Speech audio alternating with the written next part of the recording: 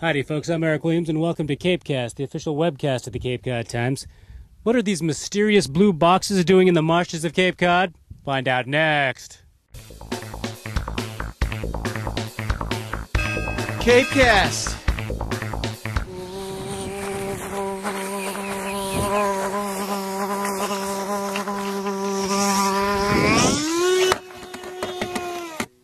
Well, Gabrielle, what are we looking at right here?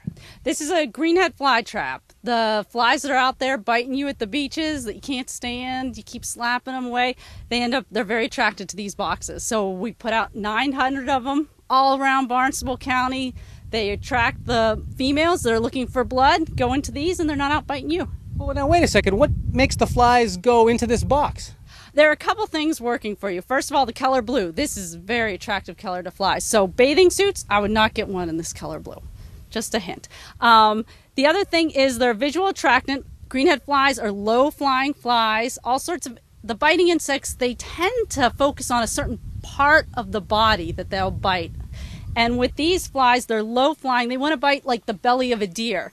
So they see something visually standing on the marsh. This color is very attractive. They go under to bite the belly. And what you find is underneath is an inverted V screen. It's like a fish trap, a minnow trap. They end up hitting that screen. They see the sky, so they keep going up. They go through, and they can't find their way back out again. Now, there's also a certain scent that's sometimes used in these boxes? Exactly. That's the other thing that's going. In this trap, you can see one. What it is it's plastic strip, and inside that strip is a chemical. It's slow releasing. The chemical is octanol. It's a component of ox breath. It's something that they found when they were trying to trap tsetse flies, the flies in Africa that spreads African sleeping sickness. They found that they were attracted to this odor, and so we decided to use them in the greenhead fly traps, and they increase our catch by about 3 times.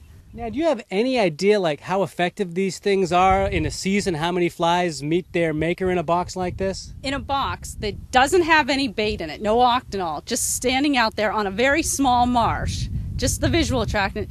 In about 6 weeks, one of those boxes, you get 3,000 to 5,000 flies. All female flies that would have been out there biting. On a big marsh like Sandy Neck, put in that attractant, you get more flies. You got a big marsh where they're coming from. You might get 30,000 flies in one trap in 6 weeks.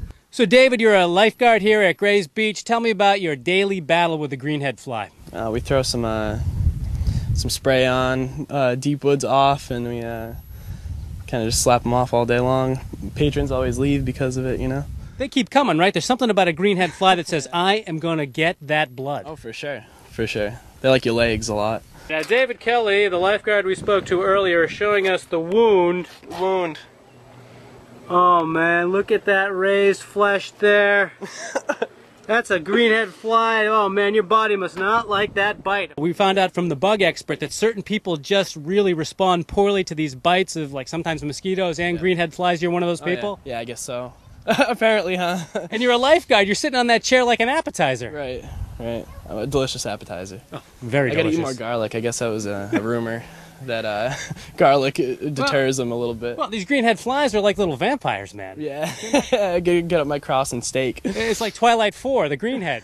Right. Now, when they're looking for that blood meal, are they actually like biting you? Do they have something they sting you with? What's going on there? They do. They have mouth parts that are slightly different. Most people think of mosquitoes with those piercing and sucking mouth parts.